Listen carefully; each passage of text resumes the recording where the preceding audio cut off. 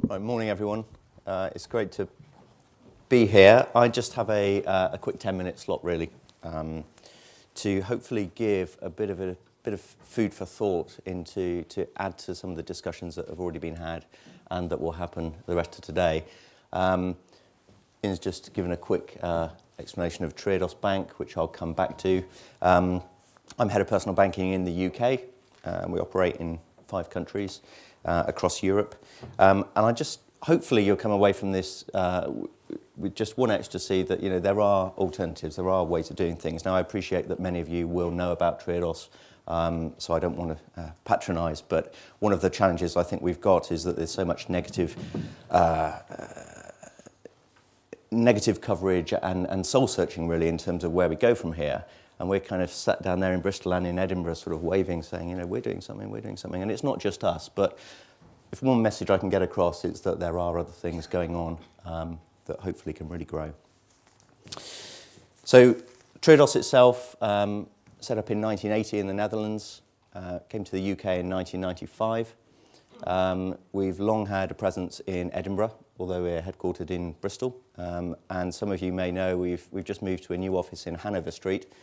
So I'm sure if after my presentation people are interested, then please do pop by anytime you're passing. I thought I'd just start my short presentation with quite an obvious statement, really, which is that money has the power to change the world.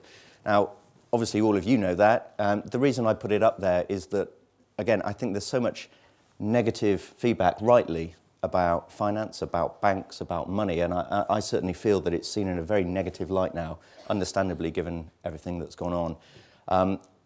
But the thing that motivates me and the things that really inspires me is that it's a man-made construct, and therefore, if we can get ourselves into this mess, then surely we can get ourselves out of it. And that's because money can ultimately fuel positive things and it can fuel negative things, and I'll come on to say what we do, but purely in terms of lending, banks and individuals have a choice about how they use their money.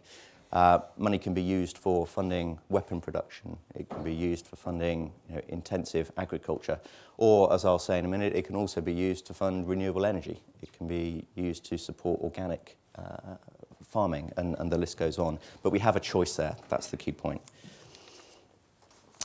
Now, this next slide, I think, is one of the ones that never fails to surprise me and depress me in equal measure. One of the real challenges that we have at Triodos is to increase awareness, really, not just of the brand, not just of the bank, but of the principle that there is, like I said, a different way of doing things. And also about how banking works. And it strikes me, I don't know what you will think, but it strikes me that there's a bit of a paradox in that there's been a huge amount of media coverage over the last few years since the banking crisis. And yet, to me, it often operates at a level of, talking about bond yields, of quantitative easing, of MPC decisions, so on. And I suppose from where I'm sat, talking to individual savers, I get the sense, and this was backed up by some research we did, that there's a real gulf in terms of understanding for your average person on the street, the 21 million savers in the UK. I just challenge us to say we need to have these academic and theoretical discussions. Of course we do, but what does the average person on the street understand about how banking works? And just to illustrate this, nearly a third of the public that we sampled genuinely thought that their cash, when they handed over at a bank to put into an ISA or to put into a savings account, they thought it stayed in a vault in a back room, and they could just go in and get it whenever they wanted. And then, moreover, 60% of the people that we spoke to were completely oblivious to the fact that their money might actually then be used for something, let alone that it might be used for stuff that they actually fundamentally disagree with. So I just maybe keep that in the back of our mind in terms of how we get the person on the street to buy into what we're talking about. And that really comes on to the issue about where is money being used, and most people just don't know. And I don't think that's anyone's fault. I think a lot of it comes back to the fact that banks are pretty opaque. They're not transparent. So how would you know as a consumer, and how would you know, certainly until recently, that there is anything that you should even be worrying about? I won't spend too long on this next point, but it's just to, again, just plant that seed of thought really, which is that someone earning 20k a year for their working life has somewhere in the region of £1 million that flows through them at some point during their life. And it's just, there's a theme hopefully in this presentation that if you scale that up through the number of people in this country, the UK, Europe and the world, then the real impact for change, if we start to get some cohesive movement amongst the public, I think is massive. So,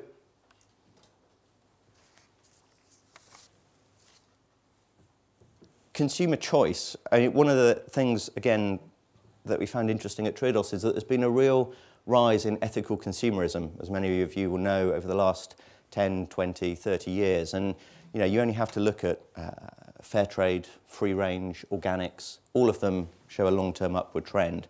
And somehow ethical and sustainable banking seems to be lagging a little bit. And personally, I think it's because of the opaqueness and the fact that it's a bit scary and it's not easy to understand.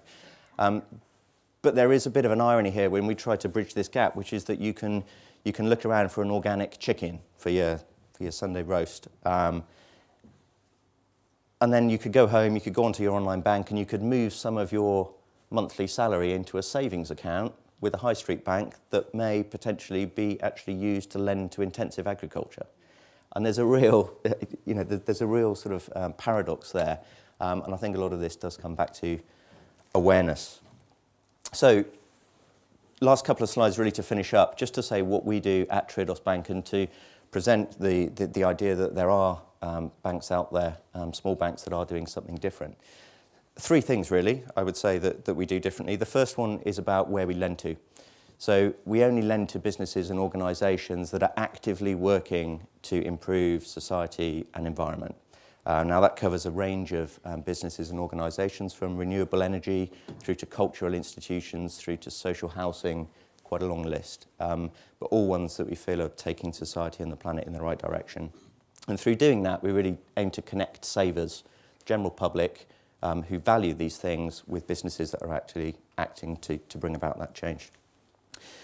Second one, I think is very pertinent at the moment, and it always raises a wry smile when you look at the advertising at some of the big banks, and they're clearly falling over themselves to try and create a better image. But we genuinely believe that, you know, there needs to be more responsibility in banking. So we don't gamble, we don't operate a bonus culture, we're values-led. Our chief exec recently addressed a conference, and he said that he genuinely thinks that we're the only bank, certainly in the UK, which can hand on heart say that human dignity is the reason why we're in business. And it's hard to say that without sounding sort of pious and holier than thou, but it is true. And that is really about how we do business and where we lend to.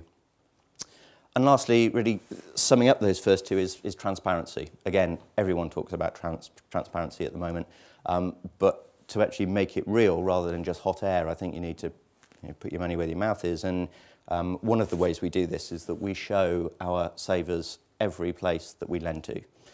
We've got an online tool, which is here, so it's just a slide showing you can basically put your postcode in, and you can see projects that we lend to within a radius of where you live. And we post a document out to all of our savers once a year called Inspiring Change, which lists every place that we lend to. My last slide, you know, without impact, ultimately this is hot air, I would argue. So I won't go through all of these numbers, but just to illustrate that there is this getting savers to move their money and to offer an alternative has genuine impact on the ground. The one in the bottom left there, so the renewable energy projects we finance through savers' money now powers over 1.2 million European households. And just to show it's not just all about renewable energy, in 2010, the finance that we gave to cultural institutions enabled more than 3 million people to visit them that previously wouldn't have done because they may not have got funding elsewhere. And I'll just finish off with this one point. All of you will know that we're in the middle of ISA season at the moment, so every bank you walk past is clamouring over themselves to get your £5,640 and to move your balance at the same time. And coming back to impact, and you know, I talked about why I get up in the morning to come into Triodos. You know, this, for me at least, illustrates it. For £1,000, so that's less than a fifth of your 2012, 2013 cash ISA allowance, if that £1,000 were lent out through the kind of stuff we do, then if it were lent into renewables, it would provide green electricity for one house for a year. If it was organic farming, we calculated it would support the production of about 350 organic meals. And into the cultural sector, it would enable visits for about, I think it was 280 people into cultural venues that otherwise may not have been able to continue. And that is £1,000. You know, you times that by the 21 million savers in the UK, the 20-odd billion pounds that we've taken into ISAs this year, and that's what really motivates me in terms of thinking, well, if just a fraction more of the public and the savers and the way that banks do business were to shift to the kind of direction that we operate at Triodos, then I genuinely think that this can be part of the answer to the challenges that we face.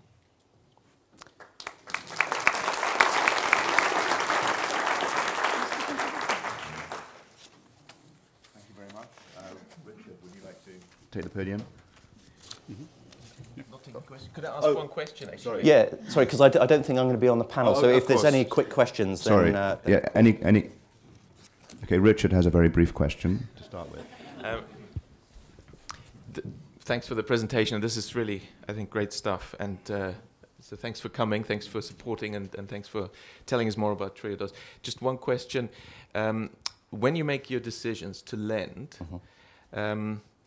okay, there's the UK organization of Triodos, there's headquarters somewhere else perhaps.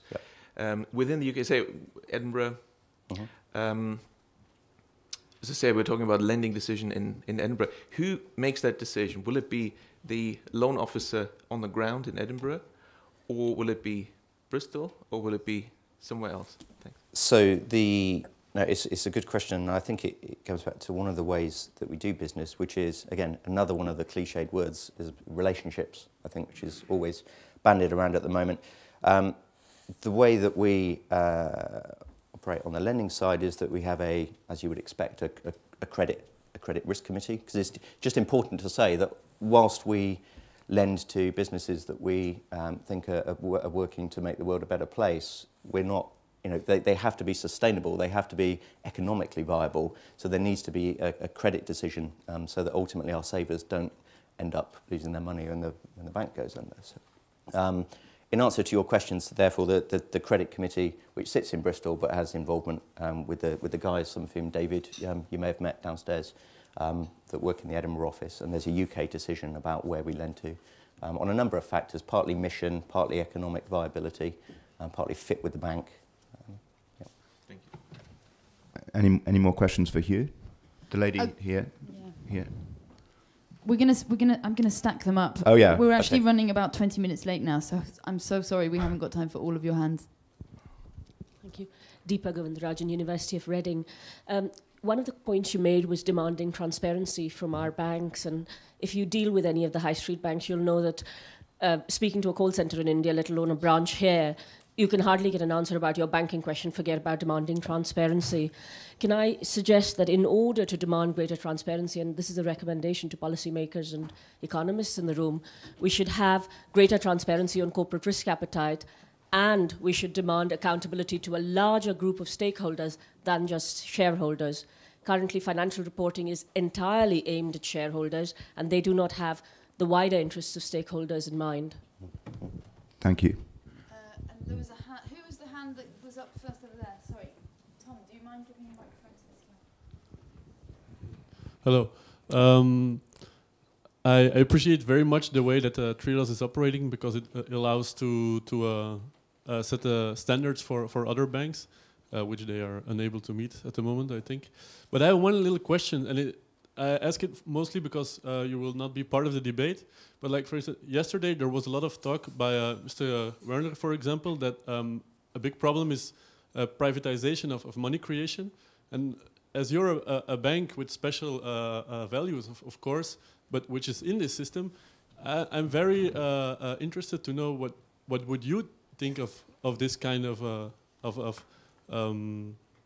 what he proposed, actually, that this is what should be countered.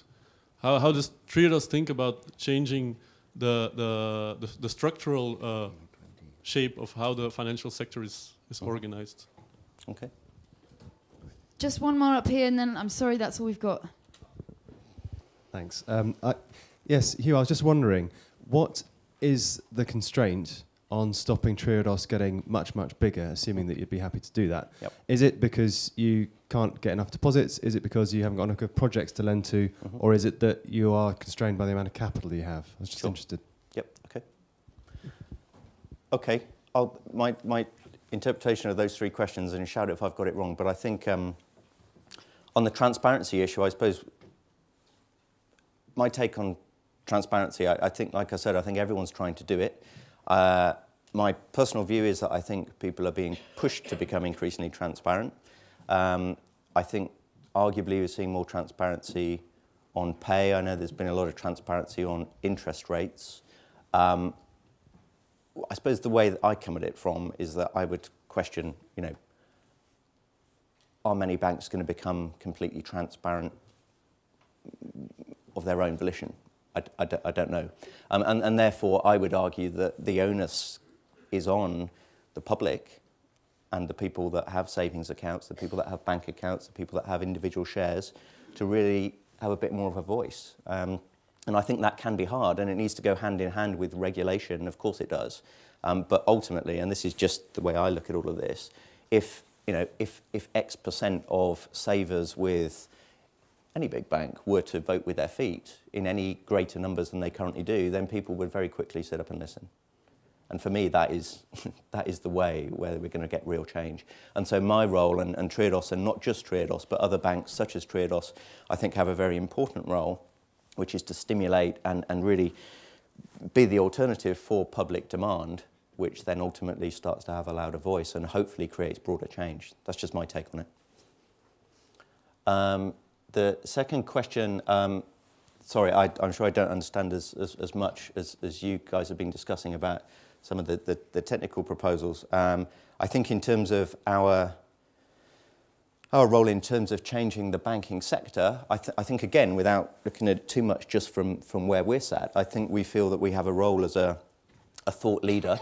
You know, we are a bank. We are within a financial sector that exists at the moment. So I think we can sit outside of that, and we can say how it's dysfunctional, and we can say how it doesn't work, and we can say that it's poor, or we can say, look, we are a bank, we're in it, but we're fundamentally, genuinely doing things different.